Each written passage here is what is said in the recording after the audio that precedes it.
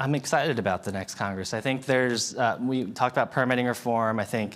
I mean, all of us can agree that we as a country, especially when it comes to energy abundance, when it comes to building infrastructure, we need to get better at building things on time and on budget. That's something that Republicans have long argued for, cutting red tape and reducing bureaucracy.